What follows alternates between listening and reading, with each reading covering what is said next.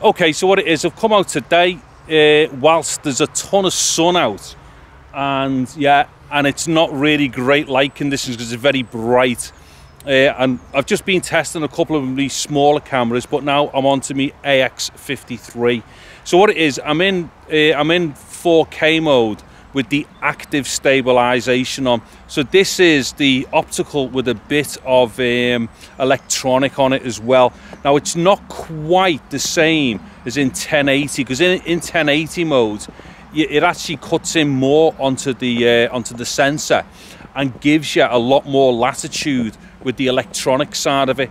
But I'm just hoping that in 4K mode like this, you know, it is okay. I mean, what I will do, I'll cut to 1080 shortly, but right now what I'm more testing for is to see what it does with these lighting conditions pointing into the light with me in the frame. Now what it is, it's picked me up on face detection, but it doesn't, when it does that in fully auto mode with face detection, it doesn't expose, it just tries to attempt a focus for that. So as I'm turning around there, right now, that might look okay now, or say somewhere like there, I might be okay. But still, there's a ton of white everywhere here as well, and the, you know, and the clouds and all that. So there's a fair chance that it's going to be doing an average across the whole scene here as well. So yeah, I'm not entirely sure whether I'll be exposed properly. But what I'm going to do is just walk a little bit and talk. These are the internal mics, and I've set it to a manual level. So, you know, hopefully this is you know, it's a good enough level going in, and I'm not distorting it. So this is going to be a better idea of what the internal mics are capable of. But what I'm going to do in a second, I'm going to kind of come out of this mode. And what it is, the video will be in 1080, but this is just going to be the 4K version of this particular stabilisation to see what I can get away with or not with it. Then what I'm going to do is switch it shortly to one of the 1080 modes that's got the better stabilizer on. Then I'll put an external mic on, and then I'll do the fully touch screen for everything, which I've tested it very briefly this morning and it looked very promising. So I'll flip over now to something else, and then I'll explain exactly the setup when I get to it. Okay, so I've now switched over onto 1080p, and I'm in intelligent active, which is the best stabilization you can do on this. Also, I am now flipped over onto my ME64, which is underslung as well. Now what I've done here for the exposure and such right now is I've done the touch to screen thing, which should be setting exposure for my face and also the focus as well. So what should happen here, as I turn round, I should stay fairly much exposed. Well, the exposure will remain the same on me, but other things may blow out behind me and stuff like this, so it's not going to stop down that sun or that sky. Whereas if I touch it, the sky, it's going to shut everything down now except for the sky there. Let me go back on myself. Okay, I've just touched myself. Oh, touch myself again. Gotta stop touching myself. Right, now the only thing is, I've just done that exposure to me, but I'm not entirely sure, but because there is that much sun behind it, I don't know how effective it would be at getting me. So let me just try it again from here. So I'm gonna tell it to, yeah, there we go. So that's gone better on me now. Yeah, okay. Now see that there, that actually looks good on the screen there. I mean, the snow might be blowing out and stuff, but it's probably got me quite good on this. So once again, this is 1080 and it's the intelligent active stabilization. So what I'm gonna do, let me just kind of get a bit of a distance there. Okay, so I've just got a bit more distance on it and I've reset it. So let me just wait until that balances itself. Okay, well that reckons it's on me now. So let me just see what this stabilization's like. The only thing is, because this is rough ground and it's grass and everything, and plus it's got snow down, so I don't really know what's underneath and what I'm walking on. So this is quite tricky. But you know, it's probably going to be a good little test for this setup now.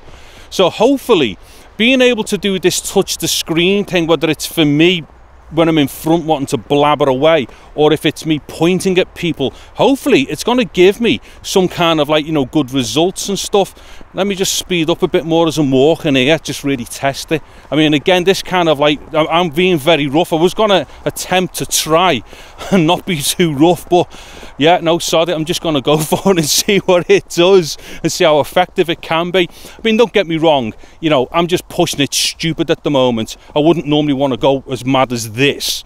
But anyway, yeah, let me just kind of stand off a little bit again. Okay, now what I'm going to do is just cut again to a different thing.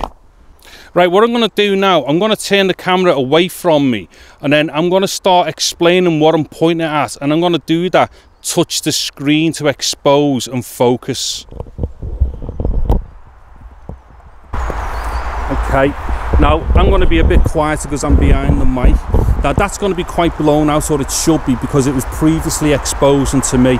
So what I'm going to do, that right in the distance there where the trees meet at the top, I'm going to touch the screen for that. Okay, so I've just touched for the very end where the trees are. So hopefully it's kind of pulled that into focus better, but it definitely has it re-exposed and stuff. And the sky actually does look quite nice there as well. I mean, I'm only looking at this on a small screen, and everything on a small screen probably looks all right as well. Now, if I turn this way, I mean, that exposure is probably not going to work for this. So what I'm going to do now, this kind of big tree right in front of us, I'm going to click on that.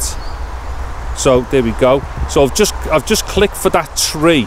Now there's a fair chance that the snow might be blown out there, but the thing is, for this type of shooting, you are trying to focus and get your exposure for a specific thing.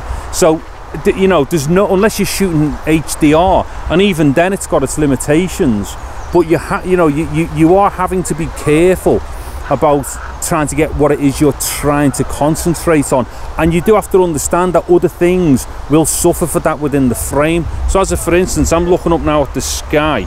Now there's a gap there between the trees just here, or just above. I'm going to click on that for that cloud up there. So as you can see, that's closed right down again, and hopefully the bulk of them clouds are coming out looking really well. Now presumably, if I kind of pan about a little bit now like this, the clouds will all probably look okay.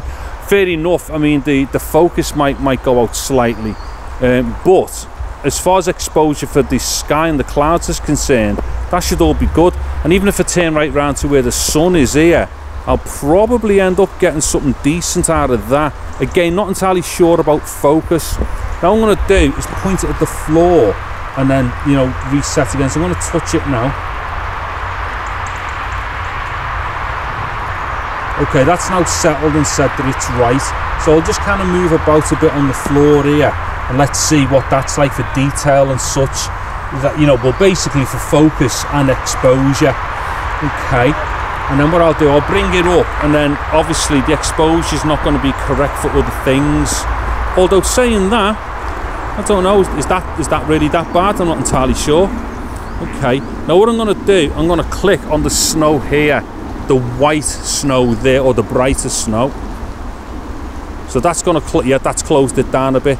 Now there's a bit more definition there on all the snow, because the exposure seems to be a bit better for it, but it won't have helped the rest of the shot, I doubt. So what I'll do again, I'll just kind of click on some of this tree line over here, see what that does. So that's, again, that's going to blow out the snow and stuff. Now the thing is, when I do it the other way around, when I let it average itself out, that's going to be good for certain things, but it may not always catch what, you know, what it is that you're intending it to get. So this way of doing it, in fact, hold on, let me just finish this bit off by turning it back around. Yeah, what I was getting at then was that when you do the click, you know, the touch to like everything for focus and exposure, like I've just done again here for me, because if I turn slightly there, we're definitely going to get that sun blasting through, which could, you know, that might give a good effect for certain things. But at the very least, it means that we can point towards the sun. I block it a bit, and then we just kind of like touch, you know, touch for the subject here, and then kind of get exposure and focus for here, and still have like an interesting bit of a like blown background as well. Then obviously if I turn around this way, it's probably going to look a bit better. I mean, I'm not entirely sure how well it's handling white balance and stuff when it come out of like shadow or something like that. Like say there, for instance, that might be okay. Anyway, point I'm getting at, rather than going out and trying to manually do stuff, especially handheld and all that nonsense, with this camera, I've got two options: completely fully auto. Just have a quick look at the screen to make sure that the position's okay for its average auto that it would normally do. Then I've got the options to do the point and click at the part of the screen that I want to focus and expose to. So between them two things, I think that's the best thing that I've got about this camera, which it's just going to make it much easier to do certain things. And I've already had a quick test of this against some of my other smaller cameras. This definitely does have a bit of a, I'd say it has a lot of an advantage over some of the other stuff. Maybe not the E1, because the E1's got a micro four thirds sensor. But the only problem with the E1, I don't have brilliant glass for that. I've only got like F8 glass for it at the moment. But, you know, the thing is, with this, I do have the option of being able to like get it done better because of the glass that's on this, because this is a Zeiss lens that's on it. So this, compared to what's on the E1, this is better glass. But also, although the sensor on this is smaller than the E1, it's bigger than the GoPro and the Yi and all that stuff. So yeah, this has got more advantages for picture over the action cams, but maybe the sensor wise not quite the same as the E1. But this has other functions and features, such as the stabilisation and all this touch to do stuff. You can't do that on the E1. So I think, you know, amongst all the cameras that I've got outside of me AX100, this is great. I'm really getting into it now anyway.